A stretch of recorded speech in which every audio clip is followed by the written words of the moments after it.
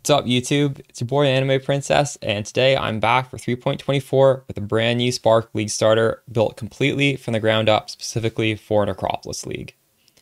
This time around, we're going to be using the Hierophant ascendancy as well as leveraging the Widowhail bow to hit an easy 400% increased projectile speed on a league starting budget. This is by far the most projectile speed I've ever included in a Spark build, and will be more than enough to overcompensate for any nerf that GGG can throw at us. As for what you can expect, we're still going to have the standard detailed leveling notes to get through the entire campaign, and this will be followed up with 4 truly distinct endgame passive tree, skill set, and gear sets. And the final gear set, the gear is going to cost probably no more than a maximum of 5 divines per gear slot, if not much cheaper. Possibly with the exception of a very good Watcher's Eye. So the scope of this video is still, in my opinion, pretty league start friendly. And that final skill tree is the one where you are going to hit greater than 400% projectile speed, as well as a spark hit of roughly 3 million damage per single hit. However, since we just have ludicrous amounts of projectile speed, you're going to do high multiples of the damage depending on what kind of map or arena you're in. Let's move the discussion onto why you might want to pick Spark for your league starter. I think there are 3 distinct tiers that a skill can fall under, which get progressively worse in terms of playability. The top tier are skills where you do not have to aim to kill stuff. And this is great because you don't have to worry about your mouse movement in order to kill enemies. You're just moving your mouse to pick up loot and move through the map. This is A tier, and stuff like tornado shot, spark, auto bombers fall in this category. 1 tier below that are skills where you have to aim in a direction, but it kills everything in that direction. So that would be stuff like lightning arrow, ice shot, maybe ball lightning to some degree. I don't know. It's just, you're just aiming and it goes off the screen, kills everything there. And the absolute worst would be skills where you have to click on an enemy to kill them. So that's stuff like poison concoction, toxic rain, traps if they have low radius. And this is bad because now you're just constantly flicking your wrist forward to click on the enemy you want to kill. And then you have to move your wrist around, move the mouse where you want to walk. And it's just, it destroys your hand. I refuse to play those skills. So Spark is top tier in terms of its playability. I'd say that's one of the biggest strengths of the skill. The second strength would be the scalability. Spark is one of the best scalers in the game. It's a good choice if you are a 1 build per league type of player. The skill will scale basically endlessly. You will never run out of runway, and you will feel the impact of every single upgrade. And they just keep coming, where basically most people, including myself, will have to choose a point where we just say, this build is done, we're no longer spending any more money, because there's always going to be another carrot you can chase. Now, a third strength of Spark is the gear is somewhat flexible. So even if a unique such as Widowhail ends up being a little bit expensive on day 1 or 2, there are some alternative budget uniques that we can fall back on, which we will go on later in the unique section of the video. I guess the final thing to say would be I will be playing this build live on Twitch on League Start, and we'll be making daily content updates so you can follow along in real time. And I do plan on taking this build much further than the scope of the League Start video, so you can expect to receive full support in terms of build progression and guides that extend quite far in terms of scope and budget. There are associated weaknesses with all these strengths. The biggest one being that this is not a racing build, and you should not go into the league expecting to bum rush the Eater and Exarch boss fights. To help visualize this, the most recent video on my channel is a full league start run in SSF to show what your day 1 will ideally look like. Spark is pretty good for going through the campaign, but the skill does benefit a lot from gearing. So I advise you at level 60 to start doing Chaos Recipe and Heist it is done in the video, so you can see exactly how that works. There are timestamps where I actually just click on the timestamp. I'm going to explain. Here I'm starting to do my chaos orb farming, and then you'll see how I do it. I would highly advise farming a 6 link just to get a lot of power to make the transition into maps and then the transition into killing those bosses very smooth. In my opinion, spending a few hours farming a lot of chaos orbs instead of just rushing straight through the end game mapping system is a small price to pay for all the strengths associated with Spark. So, you know, just I don't necessarily think this is a bad thing. Just keep in mind you are going to have a slightly different progression curve than some of the pro racers. Let's talk about the build's defenses. This is not a hardcore viable build. In lower budgets, we will want to make use of highly efficient defensive layers such as the Spell Suppression is Lucky Mastery. We'll be going for a defensive body armor such as Lightning Coil, and that coupled with Endurance Charges will be our main Fizz mitigation, and we'll be scaling Evasion to avoid most of the hits. However, due to the way this build is structured, in order to scale the Evasion quite high, you will have to get a lot of that on gear as well as on skill gems. So stuff like Dread Banner, getting blind on hit from a large cluster, and possibly spending the currency to get the evade chance on Watcher's Eye. Those are all going to be key components of your early investments. Now, for defenses, we also use cold damage to freeze and chill enemies, and that's going to be pretty big. Our projectiles are going to go so fast off the screen that basically everything's going to be frozen all the time. And we can leverage that defense into a lot of damage by making use of Trinity support. We're also going to hopefully get access to Life Leech, which you will have to get on gear. We'll talk about the various options to get that. And the ES Leech is going to be gotten through the passive tree. This build uses Eldritch Battery with Bind Over Matter, so the Energy Shield Leech is going to be leeching our mana as well as contributing to our overall EHP pool. As for ailments, we will be wanting to eventually go for crafted ailment immunity boots, and there is going to be a video guide on the channel for how to craft this. It's not too expensive, but on our way to those boots, you're going to want to make use of Brian King for the Pantheon, and possibly even dropping an aura for Purity of Elements if your resistances are a little bit low. That's an option for you. I've tried to balance the defense as well as the damage in this guide using efficient forms of defenses while not going too overkill where it makes us ZDPS. And you can tweak that as well yourself if you're not happy with the amount of each that I've chosen.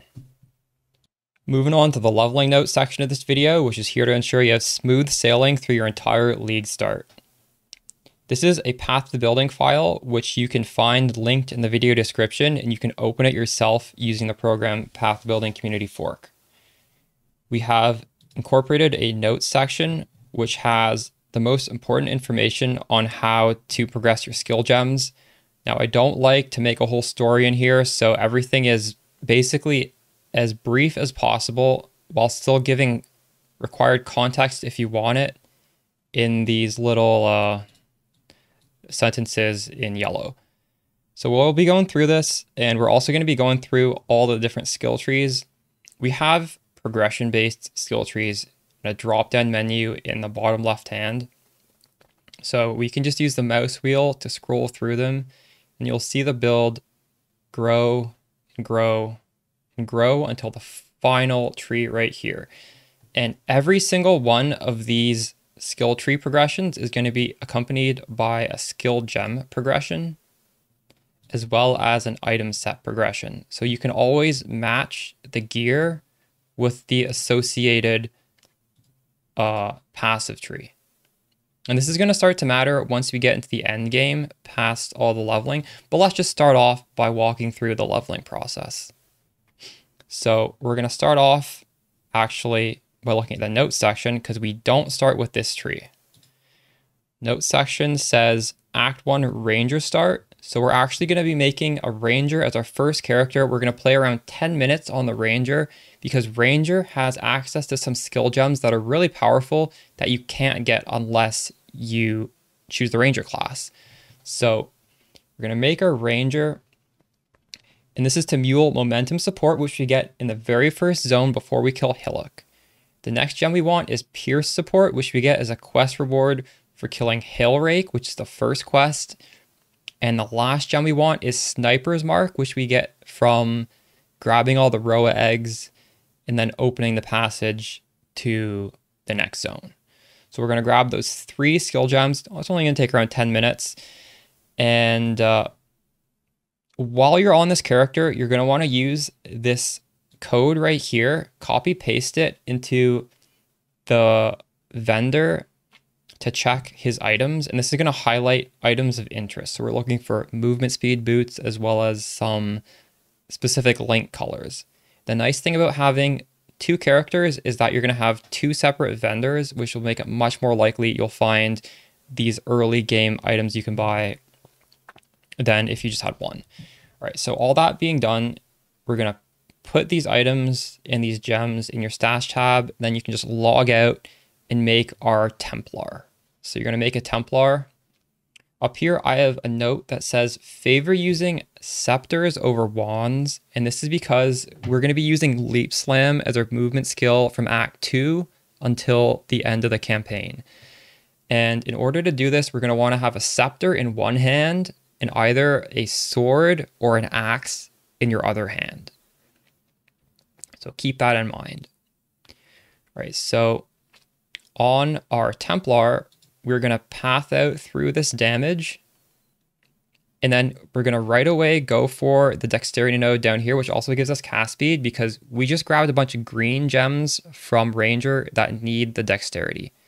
After we path through this, we're just going to grab all the nodes down here. It gives us a lot of damage, a lot of life, a lot of resistances. We're going to work our way up here and we're going to path and grab both of these nodes. Now, this is important, and I want to touch on this. These work while dual wielding 2 different weapons.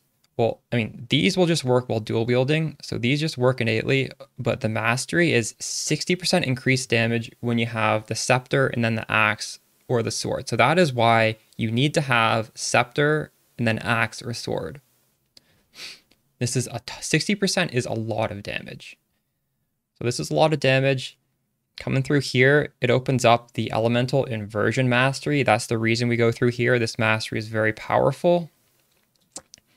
If you need some dex or strength, this is where we're going to grab it, and you probably will. We're going to spec and grab Ellie Overload, which gives us a massive amount of damage if we've crit recently.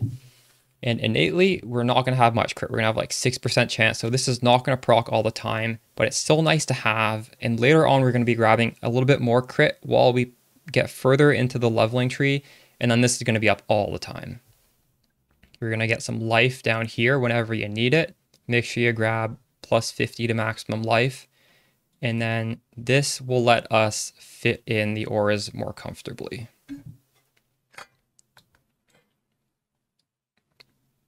Now, at some point in this progression, you're going to be doing your first lab, which is in Act 3. And when you go finish Kill Azaro, make sure you choose Hierophant, because we are a Hierophant this time around.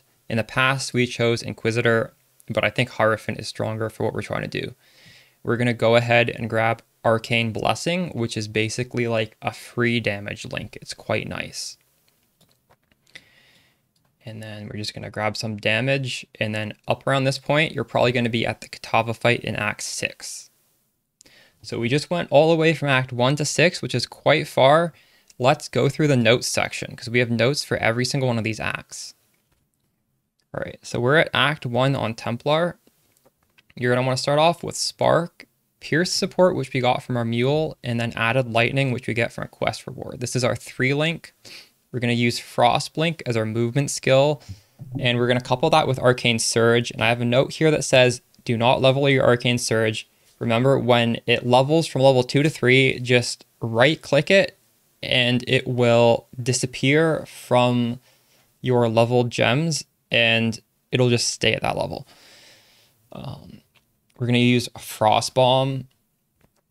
And going through the first few acts, you actually don't need to cast Spark to kill stuff. You can just Frost Bomb in front of you when there's a pack of monsters, and then you Frost Blink. And that way, you're not stopping to cast any spells. The Frost Bomb damage coupled with the Frost Blink damage will destroy the pack behind you as you just keep running forward. That's a nice little trick. And I think I already mentioned in this video earlier, but there is a complete Leaguestart SSF run on my channel. So if you want to see how this looks, just, you know, skim through the VOD and see what I'm doing. Sniper's Mark. This is something we're only going to cast on like act bosses, basically. It amplifies our damage and you cast it once and it stays on them until either that enemy dies or you die. So it's quite easy to use. Holy Flame Totem is extremely powerful. You will not skip this. This will heal you if you're standing close to it. It gives quite a bit of extra damage and it actually works with Sniper's Mark. So Sniper's Mark is going to buff it even further. And it's also a line of defense between you and the boss. So the boss is going to be hitting this totem instead of you. It's just overall S tier 1 link. For Flame Wall, this is a skill you just throw on the ground, preferably underneath the boss. And as your sparks travel through it, they'll be ignited and then they'll do more damage. I have this in brackets as optional because we do have quite a few buttons already. We have more than enough damage. And this is something you could drop if you wanted. Orb of Storms, something you'll just stand in as you cast to do more damage. Again, this is optional in Act 1, but I would pick it up regardless if you plan on using it because we will be using this as one of our main utility damage links from Act 3 onwards. Next up is Clarity. This is this aura. We're just going to keep leveling it as we go through the game. After our third lab, our mana issues will be solved and we can drop this, but up until then, you know, just keep leveling up as you go. Leap Slam with momentum support. This is our main movement skill because there's no cooldown on Leap Slam. So we're going to be Leap Slamming, and every once in a while, Frost Blink is going to come off cooldown, and you can animation cancel the Leap Slam to go super fast by doing a Frost Blink to propel yourself even further forward. So the gameplay will be like Leap Slam, Leap Slam, Leap Slam, Frost Blink, and then just like repeat that. Steel Skin. This can no longer be used on left click. We will eventually be using this with automation support, so you can pick it up now if you want to. For Act 2, I do have a note which says favor heavy belts, which are going to start dropping, and this is because they have an implicit for plus 30 strength, and we will want the strength because we use quite a few strength gems. For Bandits, you want to help Alira and kill the other two. Act 2 is going to give us some auras. You can choose Herald of Thunder. This is nice because it synergizes with the whole Frost Bomb, Frost Blink, in that once you get a few kills, you're just going to get these lightning bolts. You keep running forward, the lightning bolts will start killing stuff with your Frost Bomb and your Frost Blink. Eventually, you are going to want to drop this damage aura to sub in for Arctic Armor, and we can pick that up in Act 2 as well. From Act 3, I have a note that says favorite Jade Amulets from the quest reward. Jade Amulets give us Dex, which we sorely need. Also, in the Temple of Lunaris, you will unlock a prefix craft for lightning damage to spells, and this is something you are definitely going to want to grab, and you're going to want to immediately craft it on your scepter as well as your axe/sword. This is a huge damage increase. It will carry you through the entire campaign. This craft costs 4 transmute orbs each, which means it's quite important through Act 1 and Act 2 to be picking up rare gear and vendoring it to get the shards back. If you can't afford this in Act 3, just remember, as soon as you do get the transmutes, go to your hideout, craft the lightning damage to spells. In Act 3, we will also be doing the library quest, and hopefully we'll have a few chance orbs because we want to use lightning penetration support, faster projectiles, as well as ice bite. And these cost orb a chance. So yeah, we're going to have a 4-link of Spark, Pierce, Lightning Pen, and Faster Projectiles. You might have access to these gems before you actually get a 4-link, but just keep in mind, this is a 4-link that will take us through the entirety of the rest of the campaign. Orbistorms, Elemental Proliferation, and Ice Bite. So now this is going to be our main damage rotation. We're going to stop in front of enemy, cast Orbistorms, and then shoot Spark. And our Spark is going to proc the Orbistorms, which is going to freeze and shock the enemies. We're going to get Frenzy Charges. We're going to get a lot of damage from this. This is just a really powerful combo. We're no longer going to be using Frost Bomb. You can drop the Frost Bomb out of our links. It's gone. We also have access to faster attacks, which is just better than momentum. So drop momentum for faster attacks.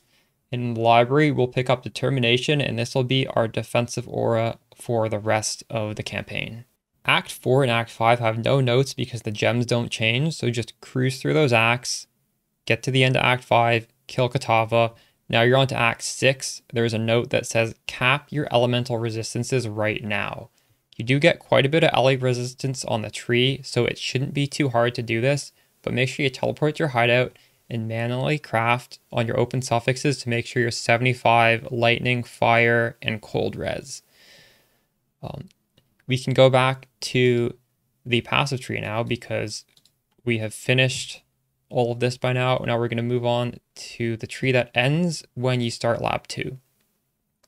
So we've just recently grabbed these damage wheels here. This one's going to give us some mana regen to help ease the burden off of clarity. If you want more mana regen, you can come down here for a lot of life and also mana regen. So this tanks us up and helps the mana situation even more. This is very efficient damage going through here. And this is the crit I was talking about earlier. That's going to make sure our Ellie overload is proccing all of the time. Now here's some life nodes, and here is some resistances as well as attributes. Once you get to lab 2, you're going to want to path down here to get divine guidance. Now this isn't the most impactful node, so there's no reason to rush into lab 2, whereas lab 1 is very, very impactful. This is mostly leading the way to Sanctuary of Thought, which is very strong. So, you know, you can just know you're not going to get a big power spike from lab 2. On to the notes section. So in Act 7, basically when you do finish when you do finish the second lab, you will have more mana pool. So we're going to have determination. We're likely going to have dropped Herald of Thunder for Arctic Armor at this point. And we'll have a pretty high level of clarity, but clarity reserves flat mana as opposed to percentage mana. So there's a quite high likelihood you will have a lot of mana available to be reserved. And you can throw on Vitality to give us some life regen at this point.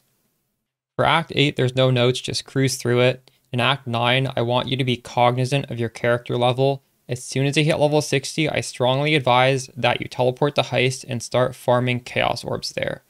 I do have a link to a YouTube video with a specific timestamp. This was the simulated League Start run that we did. And at that timestamp, that is where I start doing the Chaos recipe in Heist. And you can watch around 5 minutes. I do give an explanation of how you can be farming Chaos Orbs effectively in there. I would honestly stay in Heist for quite a while. I'm probably going to farm a 6 link in Heist. It's up to you. You don't need to go to that extent, but it is worth it. You're going to get a lot of levels. You're going to be able to spend the Chaos Orbs as you get them to make meaningful upgrades. Later in this video, I'm going to be talking about very powerful uniques, as well as simply, you know, just a 6 link and better gear to really leapfrog you into the end game. So this should take a few hours at the very least. And then at some point, once you do a few gear upgrades, you can even go and do your 3rd lab, because 3rd lab is pretty hard. But if you do farm Heist and get 1 or 2 upgrades, it will be a cakewalk. And lab 3 gives you Sanctuary of Thought, which gives you a ton of power. So for Act 10, yeah, okay, so this note is for lab 3. You could choose to drop Faster Projectiles for added lightning support. Now we were using added lightning in Act 1, and then we quickly dropped it in Act 3. But when you drop it, you could put it in your weapon swap and then keep leveling it, because added lightning is going to be in our final links anyways. and it scales linearly with levels, so you really do want this to be as high level as possible. And it is a lot of damage when fighting Azaro, because you don't care for faster projectiles in these sort of boss fights anyways. So this is just a little trick to do Azaro with even very bad gear. Just drop faster projectiles for added lightning. All right, so that is the extent of these notes. I have a little bit of, I'd like an example of the final links you should approximately have when you're at the end of the campaign. So if at any point you just want to like see, oh, what should I have? You can just skip down to the bottom. This is just a rough idea. Now onto the final passive tree. We can grab some damage down here, and then we basically just path up here and grab more damage. That is the extent of the passive tree for the campaign. Now that we've beaten the campaign, it's time to think about the Widowhail swap. So for the tree, when you swap to Widowhail, you are going to take off all these dual wield nodes, grab a little bit more damage, some armor down here, and then we are going into Mind Over Matter with Eldritch Battery, as well as some energy shield leech to keep up our energy shield for this transition. You don't have to time your Mind Over Matter Eldritch Battery with the Widowhail swap. It's just a coincidence that we're doing it at the same time. So we haven't looked at the item sets yet. It's just sort of random items you find in the campaign up until the Widowhail swap. So here we're going to buy the Widowhail. We're going to use a very cheap quiver for our first quiver. Rearguard is generally around less than 5 chaos. This gives us full attack block cap, 50% chance to block spell damage, a lot of flat armor, a ton of projectile speed, and a decent amount of increased damage, but still very little damage on this setup. For the helmet, nothing special. You could opt for a Hubris Circlet instead of this armor base if you wanted, because for the Eldritch Battery swap, we want to have a decent sized energy shield pool. You know, either or. We just have life, some resistances, and I do have an example where we have Fizz taken as fire, because this is a really good modifier. It is betrayal only through Corel, and you may or may not have this. You know, just if you do have it, craft it. For body armor, the main thing here is you do want to have some energy shield on the body armor.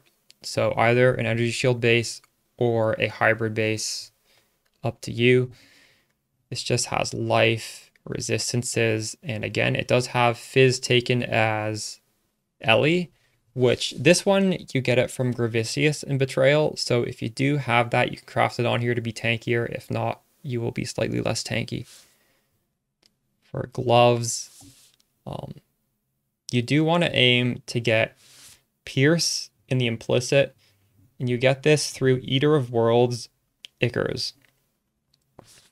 And you can also get a prefix that gives us an additional Pierce, and you get that through Betrayal as well. So again, there's 3 Betrayal crafts here. You may want to involve the Betrayal mechanic in your League Start strategy, or you could just trade for these crafts. Oh, I guess I should note here, I will be using Global 8686 as my Spark global chat. So if that catches on, you could probably ask for these crafts in Global 8686. I'll probably mention that later on in this video where I talk about Spark resources, but that's a good way where you can share something like this. Crowdsource it. That's how I've done it in the past. So for the boots, you know, this is just life resistance, nothing else on these. This amulet actually has nothing. I probably should have imported a better amulet. I think this is just, it was just what I'd never updated. It's something I found on the ground. So Call of the Brotherhood is good defensively because now suddenly half of our damage is cold, so we're going to chill and freeze enemies. But it's also important for our damage because we are going to be making use of Trinity support, and you need to have Call of the Brotherhood to make use of this. Trinity support does not work unless you have Call of the Brotherhood. This ring is just life resistances. Doriani's belt, this gives us resistances, some armor, some damage, some strength, and the most important thing is lifesteal. There are many different variants of this belt. If you have Call of the Brotherhood, you can go for the cold damage leeched or the lightning damage leeched. If you don't have Call of the Brotherhood yet, you need to get lightning damage leeched as life. Other ways to get lifesteal in the early game are you can get it on a ring mod that drops in Delve. Similar, it would be lightning damage leeched as life. You could get it from an amulet that drops in Delve. It's also percentage lightning damage leeched as life. You can get it through the temple. I think that would be, it's a hybrid mod which gives you lightning resistance and lightning damage leeched as life. You could get it on the glove instead of the pierce. That is an option. For the glove implicit, you could also, I think you can get Volako's sign. That also gives us a life leech. That's a ring. So that is the basic Widowhail swap. And then I'm not going to go through all of the skills. Like the skills will change for each one of these swaps. After this default swap, the next one is we're going to do a crit swap, and you do this after you finish Uber Lab, because with Uber Lab, we are getting Conviction of Power, which gives us 200% increased critical strike chance. It also gives us a lot of Fizz damage mitigation with the endurance charges and a lot of Ellie res with the endurance charges. So this is the signal we are crit swapping. What crit swap means is you unspec Ellie Overload, you grab some crit on the tree here, some crit on the tree here, you get all this power charge stuff up here, an extra power charge down here, and your 6-link changes. 6-link now uses power charge on crit, and you're going to keep this all the way up until the final tree. Because the absolute final tree, we are getting power charge generation through Storm Rider.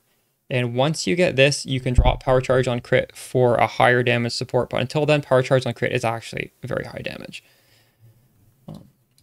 So that is the next step. It's the crit swap, which involves all those things I talked about.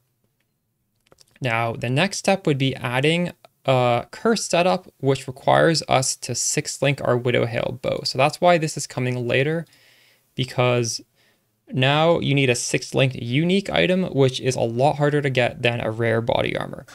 So with this swap, we are going to be adding in a ring called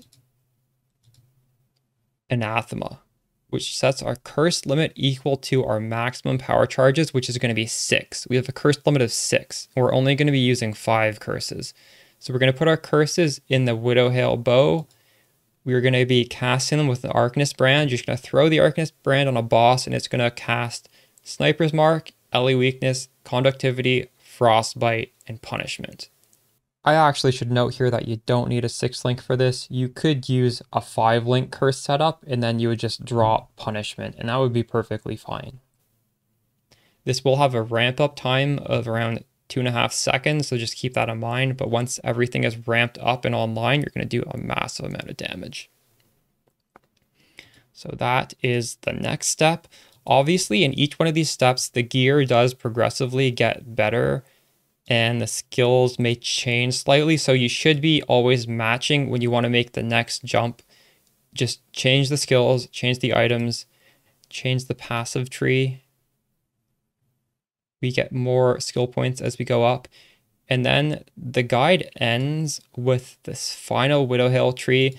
And what this signifies is we have crafted the rare quiver. So we no longer are using this super like 1C budget rearguard. We have a quiver with, well, right now this is showing 6 modifiers, but it's actually extremely easy to craft one with 5 modifiers.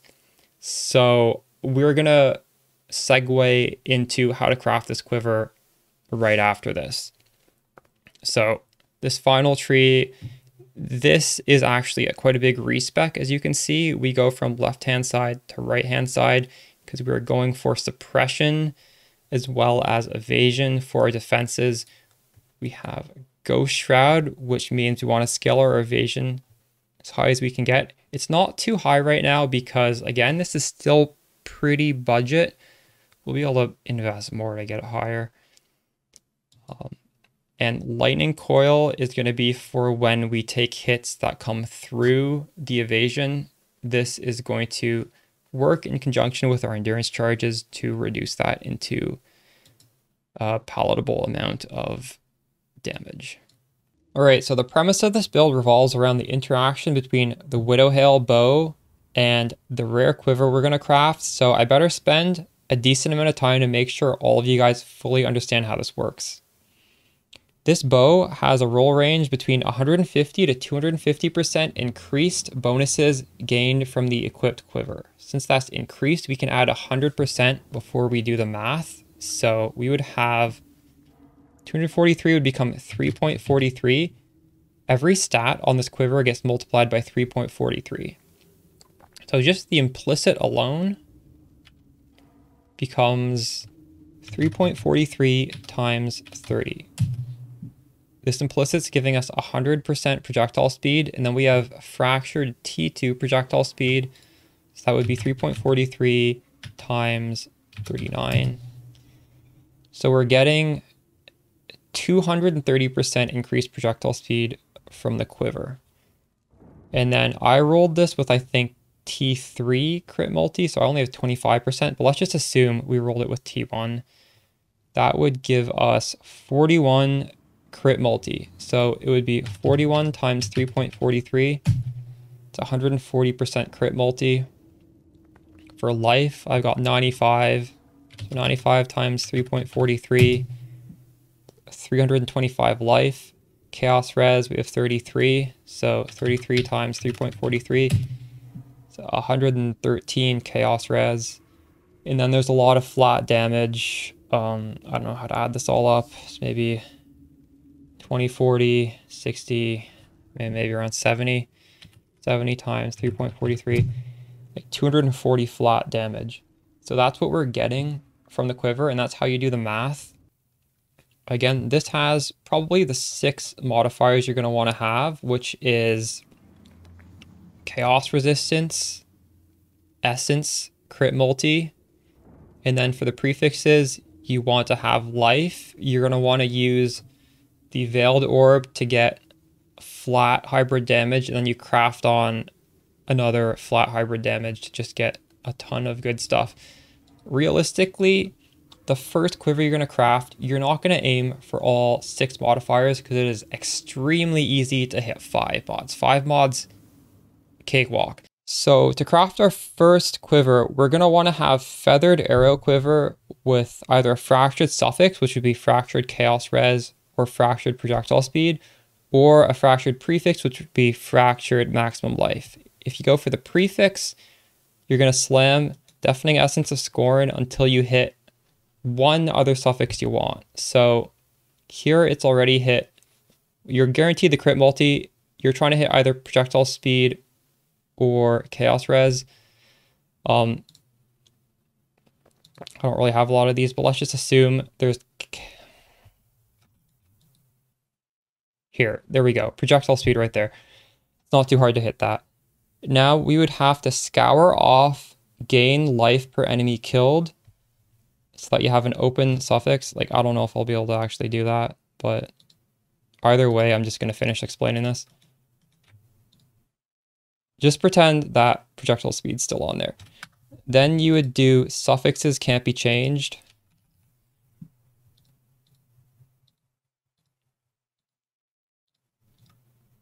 So now well, you would have 2 good suffixes and an open suffix, and then you would go reforge chaos. And since this has suffixes can't be changed, you're going to keep those 2 suffixes you want, and it's hopefully going to add in chaos res and keep the prefix open. So there we go. I actually got T1 chaos res there, and we still have the open prefix. So now you would have 4 good modifiers, and then you're going to go do suffixes can't be changed again.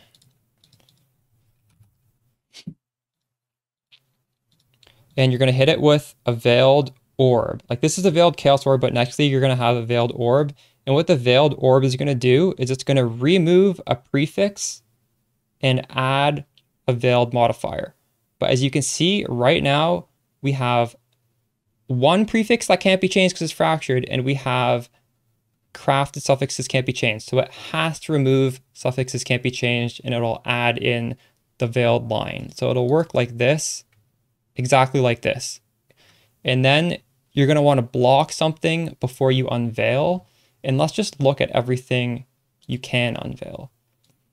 For the prefixes, get flat armor and evasion. At this point in the build, we're not really armor stacking, so this is bad.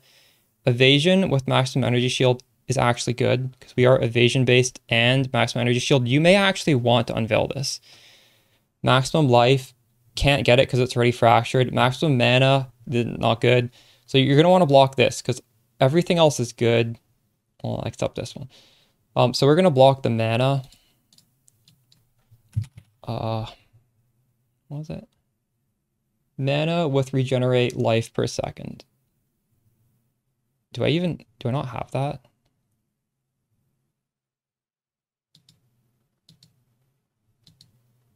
I don't know what's going on. Anyways, we're going to block mana.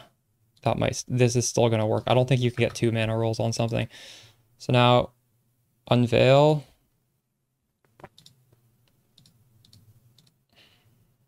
And you see we can unveil some damage. And now you are going to craft on the last thing, which would be either evasion with maximum energy shield if you want to be defensive, or if you want more damage, you would craft another one of these damage modifiers. And there you go. Like, technically speaking, this would be 6 perfect modifiers because, again, the gain life per enemy killed would have been proj speed. It's just I didn't want to sit here spamming the essences, so you get the picture, right? That's how you make like perfect 6.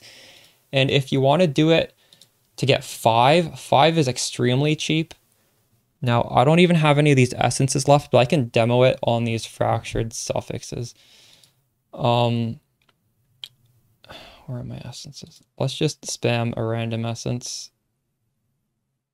What did this one do? This one adds strength. So just pretend this strength is a crit multi-roll. You just hit.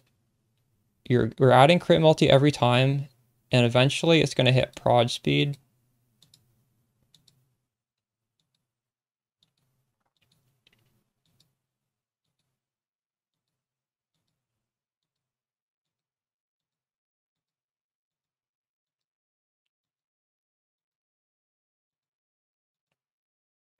There we go. So now you would have 3 good suffixes, and then you would do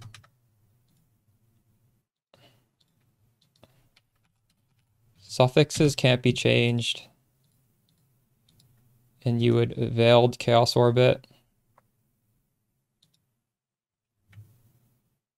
So now you have your 3 good suffixes. This just happened to give me maximum life, which is just completely like random. So this is actually going to turn out to have 6 good things, but like just pretend you didn't get that. You see, sometimes when you're trying to craft something that's like just you're aiming for 5, you're going to get 6 anyways. And then we're going to block mana again. And then we're going to unveil. Let's just unveil. This time, let's unveil the defensive one. Here, we'll unveil the defensive one and craft on some flat damage. And it can't be 2 attacks. It just needs to be the generic flat damage. There you go. So this was supposed to only have 5 good modifiers, but, well, I mean, yeah, we just got lucky. They're both fairly budget crafts. So yeah, you want to look for either of these fractures and use the Essence of Scorn. That is the crux of this build. And I guess I could note here, if you want a really good quiver, you can go for a synth implicit. So you could have triple synth implicits. The problem with that is you can't have a fractured mod and also have synth implicits. So it is going to be really expensive to actually get 6 good modifiers. It's still going to be better because you're getting 3 good modifiers in the implicit. So it might be worth doing that even early on if you can afford a good synth base. But these will treat you more than fine. These are very, very strong quivers that you can craft for a budget. For our Pantheons, we have a little bit of flexibility, so let's go over our options. On a league start, you're 100% going to want to start on Soul of Brine King because it solves stuns, and you're going to want to capture Merveil as fast as possible because we don't naturally get ailment immunity, and this is going to solve for the worst of the ailments. You could opt to use Purity Elements in a league start scenario, and eventually we are going to transition to the Jewel combined with Crafted Boots, but I do think Soul of Brine King just makes sense right off the bat. As for the Minor God, you could go for Soul of Yugal. This is pretty good. Reducing curses is going to help us be quite a lot more survivable, especially if you couple that with either 30% reduce effect can also come on a rare jewel. Maybe you could get a Corrupted Blood immunity jewel that has that, or you could opt for a flask suffix with reduced effect of curses. Another benefit of Soul of Yugal is it gives you 50% reduced reflected damage, which is useless by itself. But if you're the type of person that likes to run as many map mods as possible, you can opt to unspec something on the tree to grab these 3 nodes, which opens up the mastery 60% reduced reflected elemental damage taken. And when you combine that with Soul of Yugal, you are fully immune to reflect. Now, for the Minor Gods, if you are going to do the Searing Exarch altars, obviously you're going to have to choose the Soul of Aberrath. That's just assumed. And once you graduate off the Soul of Brine King, you could opt for Lunaris or Solaris. I think in general, Soul of Lunaris is probably better for mapping, although this past league, Soul of Solaris was good because of the reduced area damage taken and it helping to mitigate crits. So probably one of these two. If you are not doing the red altars and you also don't care too much about reflect immunity, you'd probably want to get one with fizz damage reduction. Soul of Tukahama is okay. Soul of Gruthkul is okay. There's a little bit of flexibility, but that's my insight on how I would choose them.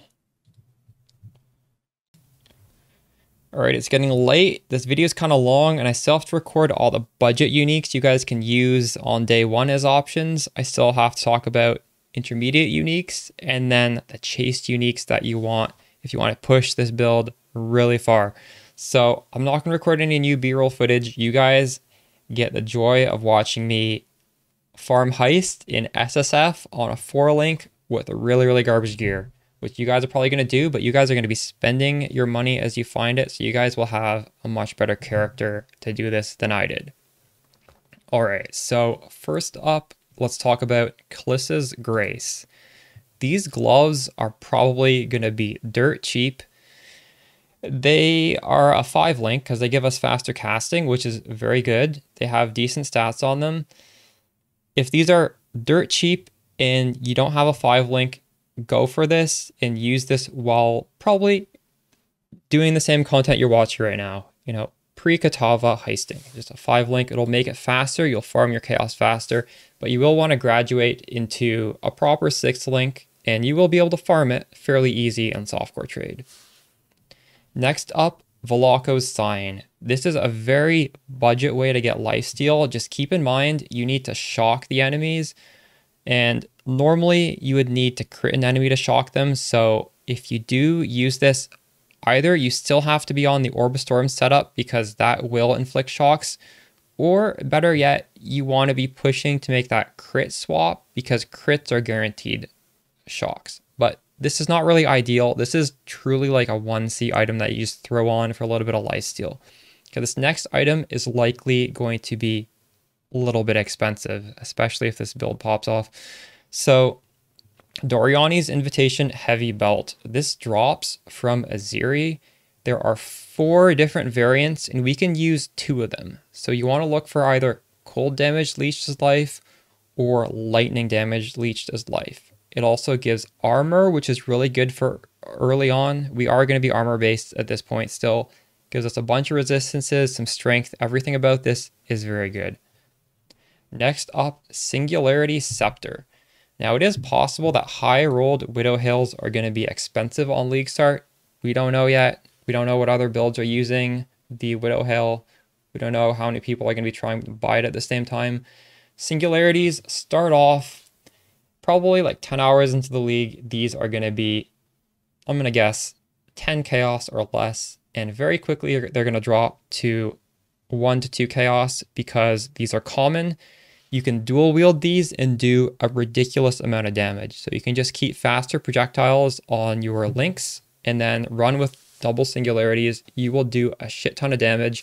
The downside is that Rearguard, while it doesn't give a lot of damage, it does give defenses. So this is going to be more glass cannon. But if your defenses still feel fine for the content you're doing, this will probably be faster than a Widowhail with the Rearguard because you're going to do crazy amounts of damage with 2 of these. And on my loot filter, once you hit the level where these can be chanced into singularities, you will start seeing tiny platinum scepters that you can pick up to chance yourself. Just keep in mind, if you are doing the recommended heisting strategy, you do need to use your chance orbs to buy the contracts as well. So you can't be spending them all trying to chance a singularity. Next up, Call of the Brotherhood. Now, this is important for if you are using Trinity support. As soon as you pick up Call of the Brotherhood, you should add on Trinity support to your build. It is a huge amount of damage. Call of the Brotherhood is also a lot of defense because it converts half of our damage to cold, and then the cold is going to help freeze and chill enemies, especially after we've done the crit swap. Right. As for intermediate uniques, Replica Dragon's Flight is going to be hard to beat. This is going to give us +3 levels to Spark. Spark scales very well with levels. Elemental resistances are nice. Mana reservation efficiency is nice. And also reducing attributes requirements is nice because we scale our strength and our dex only to meet those attribute requirements. So if we have a Replica Dragon's Fang Flight, this will ease the pressure on our attributes. Keep in mind, you cannot divine this. If you divine it, it's going to change the Spark skill gems to a different thing. So if you buy one, you are just stuck with that, assuming you bought the one that gives +3 to Spark. Another intermediate one is another core piece of the build, which is the Anathema Moonstone Ring. We've already talked about this, but this gives you a curse limit equal to power charges, and we get 4 power charges from our ascendancy, and we can get 2 extra ones on the tree, which gives us a curse limit of 6. And yeah, we will be using that with Arcanist Brand to give us a lot of damage for single targets. Once we get into the later stages of the League Start progression, we're going to want to get ailment immunity through the Storm Shroud jewel in conjunction with a crafted pair of rare boots. There is going to be a crafting guide on the channel. In fact, there already is one. I'm simply going to put it in a playlist for Widowhail Spark, and that playlist is going to be easily accessible in any of my update videos. So you can just click on the playlist and you'll find all the relevant content if you are following this build guide. Another intermediate option is Mutable Force Jewel. This completely mitigates stuns, and once we transition away from armor into evasion, you will be getting stunned a little bit, You could either go for Brine King, Pantheon to get some sort of stun mitigation for free. If that doesn't feel like it's good enough, this would be the more extreme option. The final thing I want to talk about here is Watcher's Eye. We want to aim for chance to evade attack hits while affected by Grace. And if you want to splurge a little bit, you could get another damage modifier. There are too many to list, but you can look them up. Moving on to the chase uniques. First one I want to talk about is Forbidden Flame and Flesh. I think there are some very good options available. I haven't included any in this League Start's path of building because I truly believe these are simply luxury options. The first one I want to talk about is the Inquisitor node Inevitable Judgment, which gives us critical strikes, ignore enemy monster resistances. It's quite easy to crit cap on Hierophant, so we can get full use out of this, and this will free up our 6-link curse setup, which is primarily used to reduce enemy resistances, as well as free up our ring slot because we no longer need to use Anathema to stack these curses. This lets us sub in very powerful unique rings such as Death Rush, among other options. And yeah, it's just a lot of power right there. Another advantage of this is all this penetration is instant, whereas using the Arcanist brand, you do need to ramp up the curses because the Arcanist brand has to cast each curse on the monster before you get that extra damage. Another option would be the Guardian node Unwavering Crusade, which summons Elemental Relic if you hit an enemy, and Spark just covers the screen. You get so many sparks that you are always going to have all the Elemental Relics, which give us high level of Wrath, which we benefit fully from, a high level of Hatred, which we get half effect because we use Call of the Brotherhood, but only one of them, and then a high level Anger, which gives us a lot of flat fire damage, which is quite nice to have. A third option would be another Inquisitor one, Righteous Providence, which gives us increased critical strike chance per point of strength and intelligence, whichever one is lower, as well as giving us a flat 50 to strength and to intelligence. So this will help cap crit, so we'll be able to scale back our crit chance elsewhere. I'd say this is possibly a little bit less powerful than the other two, depending on your setup. The other obvious chase uniques are Headhunter and Mageblood. I think they're both very good on the build. I would lean towards Mageblood personally because I just prefer Mageblood in general. Unless I'm on a Magic Find build that requires the Headhunter simply to function, that's just my preference. You get a lot of movement speed, you get a lot of defense, and it just makes the build much more flexible because you can solve so many issues with the Mageblood. Well, you made it to the end of the video, and wow, this was a long one.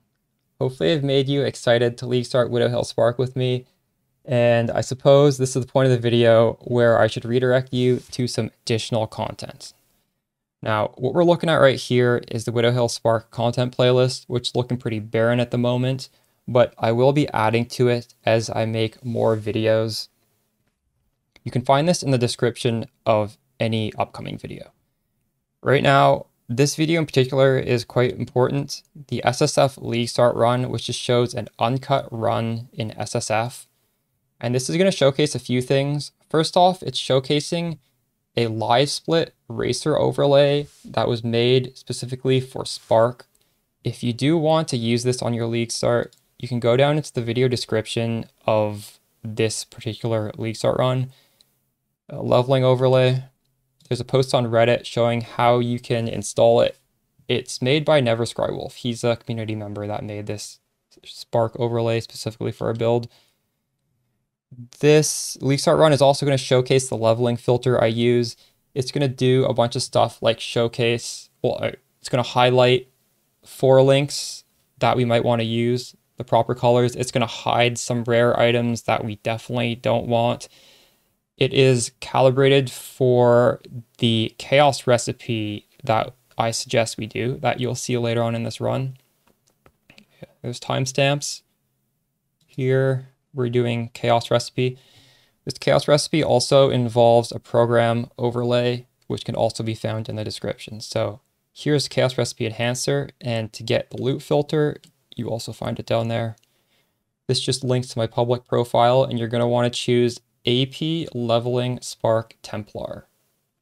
And this should carry you well into red maps. It's calibrated to change as you get further on, to hide more and more stuff. Eventually, I'm going to be personally switching to Anime Princess Ultra Strict. This is not calibrated right now, but I will be customizing this before the league start. I'm going to make it a little bit less strict, and as the league progresses, it will get progressively more and more strict. This is simply my personal filter. It's up to you if you want to use this, but I would suggest using the leveling filter. All right, another resource is my Discord channel, which has 2,000 players. All of them have played Spark before, and a lot of the new players who are going to be playing Widowhail Spark are going to join this Discord. It's a good place to meet friends. If you have any questions, someone in here will probably know the answer. You can, share some build ideas in here. It's just a good place for the community to gather. Now, my Twitch profile, I work full time, but I also stream whenever I'm playing the game. I'm on the East Coast in North America, so you can expect me live on Twitch probably in the afternoons or evenings.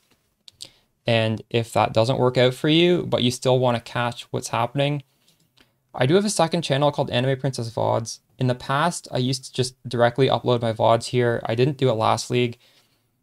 One issue I had doing this was that by downloading it off of Twitch and then re-uploading it, it lost a lot of quality. So what I'm planning on doing this upcoming league is I'm going to be recording directly through OBS so I can upload in like perfect 1440p quality to this channel. You're going to see the VODs crystal clear. And I think I'm going to take the POB from right when the VOD ends, and I'm going to calibrate it so you can see exactly my damage, my defense. You see all my stats of the character on that day. So this will be a nice way, like say you want to see what my character looked on day 4, you just click on day 4, you open the path of building, and you can see the gameplay associated with the path of building. So that's my plan for this channel in the upcoming league. And that wraps up this guide. Hope you all enjoyed the video, and I will catch you all in the next one. Peace.